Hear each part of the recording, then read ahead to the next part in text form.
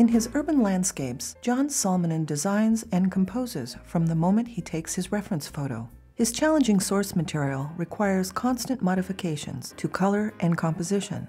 In this workshop, John hits the streets of New York to gather candid reference shots. He returns to the studio to teach his simplified system for accurate drawing.